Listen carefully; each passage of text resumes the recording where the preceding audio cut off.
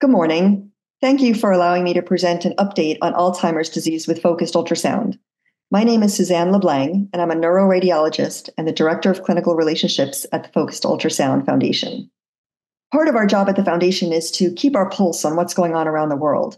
And starting in the late 2007 up to 2013, there were reports coming out in the preclinical world that focused ultrasound could open the blood-brain barrier. And then very interestingly, in 2014 and early 2015, two independent labs, one in Canada and one in Australia, came out with very similar results using focused ultrasound to open the blood-brain barrier in Alzheimer's disease models. So we thought this was very interesting. We really need to get these people together, convene the community, and figure out how we can get this into clinical trials.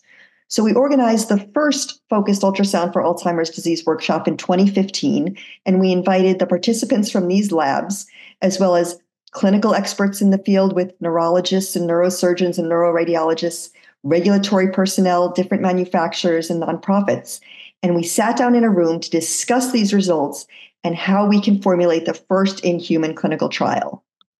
While we were discussing that, we also stressed the importance of doing additional preclinical work. So although the initial results were encouraging in small animal models like mice, we knew we had to test it in larger animal models like dogs as well as sheep. So that process was progressing again at the same time. And I'm happy to report that even after the first workshop, which was in 2015, the results of the first in-human clinical trial with focused ultrasound in patients with Alzheimer's disease was published in 2018 in Nature Communications. And what they showed from Sunnybrook Hospital in Toronto was that in 5 patients, they could safely open the blood-brain barrier in the right frontal lobe in patients with Alzheimer's disease. And this was really important because we showed it was safe in these patients, and we also showed that it was reversible, meaning we could open the blood-brain barrier and that it would close on its own. And in this picture, in these different 5 patients, the top row in A is their amyloid scans before the focused ultrasound procedure. B is the amyloid scans after the focused ultrasound procedure, and C is the MRI scan, which shows this small area of enhancement where we actually open the blood-brain barrier with the focused ultrasound machine. And what I think you can also appreciate is that there's a lot of amyloid in this right frontal lobe. You can see it's colored red. And after the focused ultrasound procedure, a few weeks later, you could see that there's decreased uptake there, meaning there's less amyloid. So even though this was only a safety study, the results were very encouraging that we could possibly decrease the amount of amyloid in patients with Alzheimer's disease. But we needed to do more. So additional clinical studies then said, well, let's open up the blood-brain barrier in a part of the brain where there's more amyloid, and that's more important for Alzheimer's disease, like the hippocampus. So then this study came out of West Virginia University, and you could see here inside the red circle the area of enhancement where they were able to successfully and safely open the blood-brain barrier in the hippocampus. So now there were 2 studies that were able to safely open the blood-brain barrier in patients with Alzheimer's disease. Additionally, another company that makes a focused ultrasound device did a study with Alzheimer's disease patients, and they also showed that there was the ability to decrease amyloid on PET scans in patients with Alzheimer's disease. So now we have multiple locations doing studies with reproducible results and with different machines. In order to build on this, now we said, maybe we need to open larger areas of the brain and over multiple sessions to know that it can be reproducible. So then this study came out of South Korea, which showed that larger areas of the frontal lobes could be opened with MR-guided focused ultrasound and on multiple sessions, a few months apart. So they showed that this was in fact safe, no serious adverse events, and again, demonstrated that there was some decrease in the amyloid on these PET scans. So now that's great. We can open the blood-brain barrier in different areas of the brain and at multiple times. But the holy grail may be, can we open the blood-brain barrier? We can decrease amyloid a little bit, but what happens if we add a therapeutic, add a drug to it, and get increased delivery of drugs to these areas to help improve the outcome of patients with Alzheimer's disease? So while these clinical studies were going on, preclinical studies were also progressing. And there were 2 in particular that were really interesting. In this one, they studied the effects of Aduhelm with scanning ultrasound on amyloid plaques in an Alzheimer's disease model. And what they showed was that scanning ultrasound alone and Aduhelm alone were able to decrease plaque in the brain. But if you did the two together, if you did scanning ultrasound, open the blood-brain barrier, and do Aduhelm, that you had a substantial decrease in the amount of plaque formation. So you could decrease the plaque. They also showed a robust improvement in spatial memory. And they showed that we were able to deliver 5 times the amount of Aduhelm in the tissue where they did it with focused ultrasound compared to just areas with the Aduhelm alone. And in these pictures, you can see that the microglia, the cells that come in and eat up all the amyloid and take it away, overlap in the exact areas where there's plaque formation and the Aduhelm was delivered. So these were really promising results.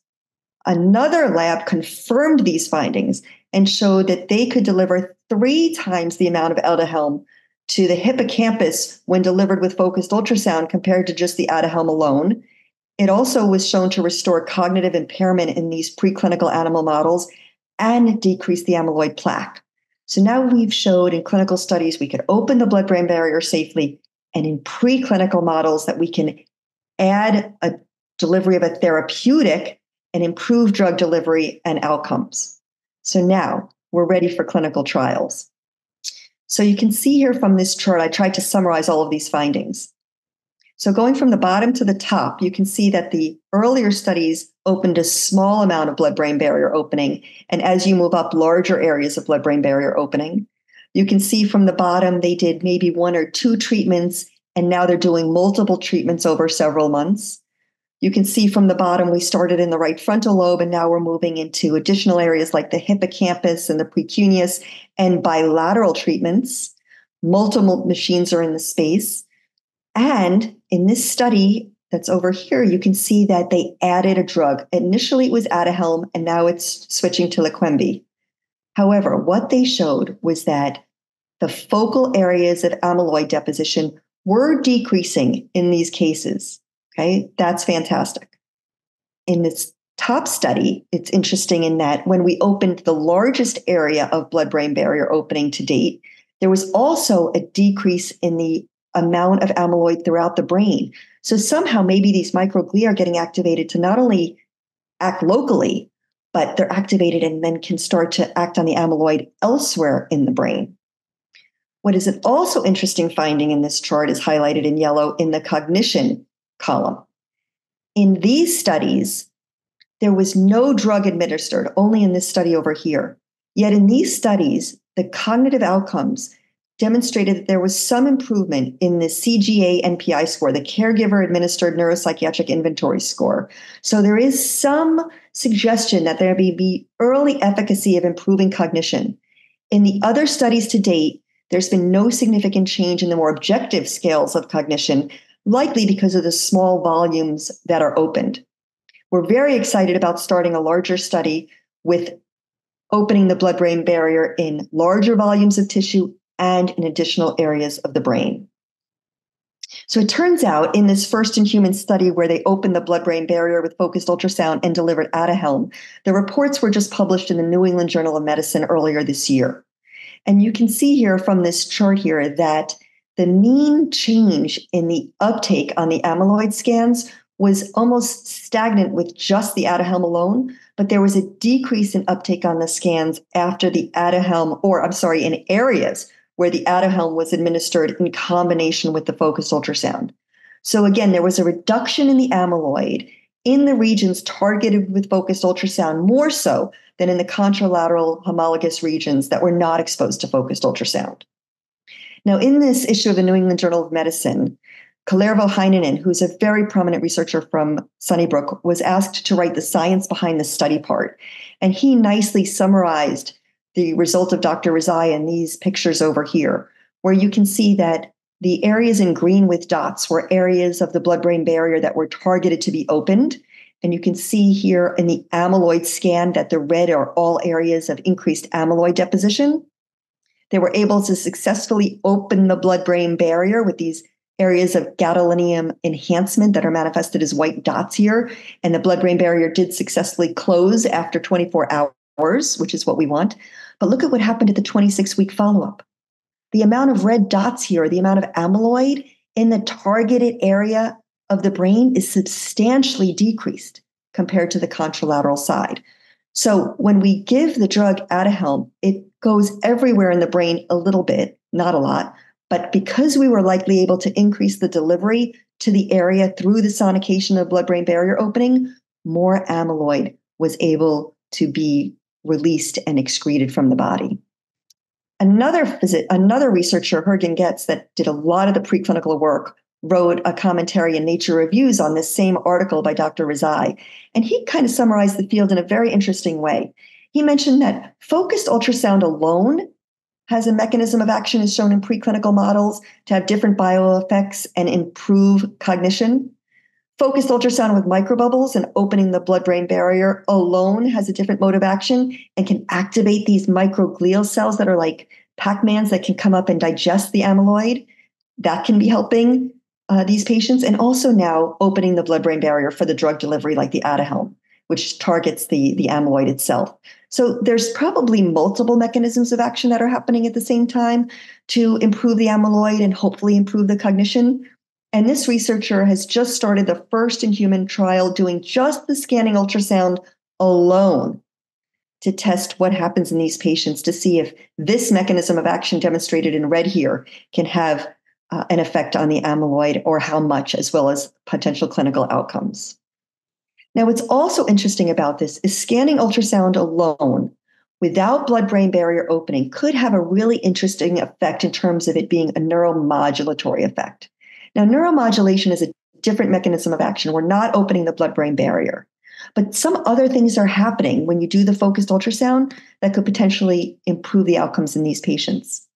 So it turns out there are a bunch of clinical studies that are going on with neuromodulation in Alzheimer's disease, and they're shown here. Some of them involve just a neuromodulatory mechanism of action alone without microbubbles, and some of them are using microbubbles but without blood-brain barrier opening. There are various companies in this space. They're targeting the hippocampus, which is always very involved with Alzheimer's disease. Some of them are doing the session only once. Some of them are repeating them multiple times. But interestingly, in terms of cognition, doing neuromodulation has been shown in clinical studies to improve memory, improve recall, improve some of the scores like the MMSE score, executive functioning and memory. It can suppress the cognitive decline in patients. And you can see here in one of these studies by the company Soundwave Innovation, they had a placebo group, which did not get low-intensity focused ultrasound neuromodulation, and one that did. And you can see the change in the ADAS score kind of stayed more stagnant in the patients that received the neuromodulation with focused ultrasound versus the placebo group. So these results are really encouraging.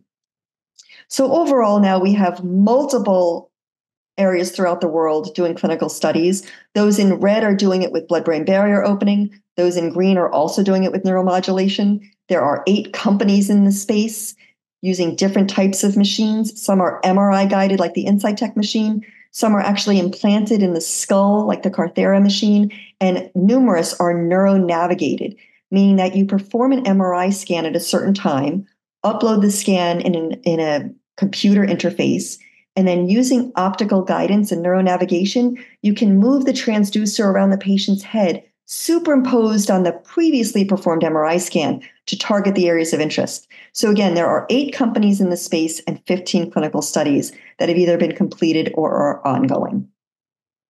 So what does the future hold? How about more blood-brain barrier opening with drug delivery?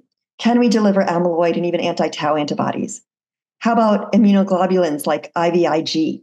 It's been shown in preclinical studies that these immunoglobulins in Alzheimer's disease models can promote neurogenesis, increase memory, and decrease amyloid. Also, medicines like GSK3 inhibitors, which prevent amyloid formation, TRAC-A medicines that enhance cholinergic function and promote neurogenesis, improve memory, and reduce plaque as well. And how about gene therapies? We have a whole program at the FUSF Foundation to research how we can deliver gene therapies, because this would be game-changing. We could do one delivery and a one-time treatment to hopefully affect the patients and treat them. Another interesting avenue that we may explore is how can we test which drugs can get across the blood-brain barrier most efficiently? So there are these in vitro blood-brain barrier opening models that will help us bridge the gap between FUS-mediated drug delivery in animal models and successful clinical therapeutic outcomes. We can really study drug treatment screening and even genotypic changes in a specific manner. So we're going to look into this option as well. So the FUS Foundation, we convene the community to help expedite the process to hopefully get these treatments to patients, because it's all about the patients. In 2022, we had an Alzheimer's disease session at our large symposium. We also had 2 webinars with Focused Ultrasound and Alzheimer's disease and the future of medicine, aging, and longevity in a post-COVID world. In 2023, we had that dedicated AD workshop, and we are trying to answer these fundamental questions, such as what focused ultrasound parameters should be studied for BBB opening and neuromodulation? Which ones are most effective? What should be the inclusion criteria for the upcoming studies? Patients with mild AD, moderate or severe AD? What therapeutics could be added to focused ultrasound blood-brain barrier opening for AD like we discussed? And what outcome measures should be standardized so we can compare results across the different manufacturers? In 2024, I'm proud to say we have a $10 million neurodegenerative campaign going on. And to date, nearly 170 patients have been treated in clinical studies, over 8 manufacturers. And the FUS Foundation specifically has funded clinical studies as well as preclinical studies in this space. So thank you for your attention. I hope you're as excited about using focused ultrasound in Alzheimer's disease space as I am, and I'd like to answer any questions. Thank you so much.